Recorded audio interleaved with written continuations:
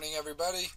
We're back with another M1 Finance, and today we had another $100 deposit, up to $334.91 in our accounts currently.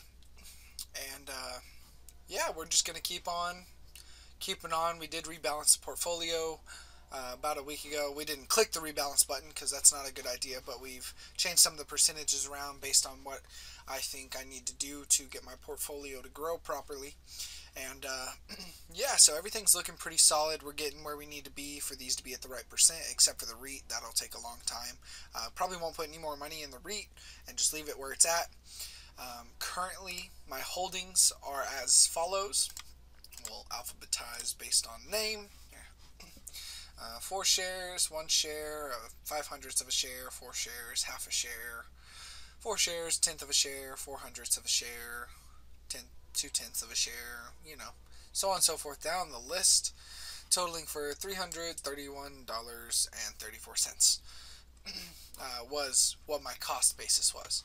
Now, my overall account balance is $334.91, which is the value currently at the stock market price as of close today.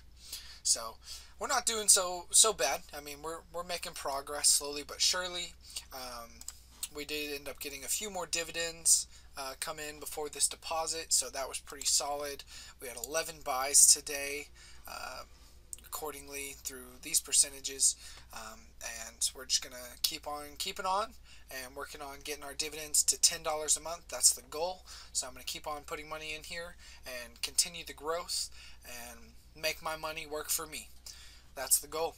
So hope you guys enjoy. Please like, comment, and subscribe. If you want any more info or have any questions, please do leave a comment, and I will do my best to answer them with the minimal knowledge that I have myself. And I'll catch you guys in the next one. Peace.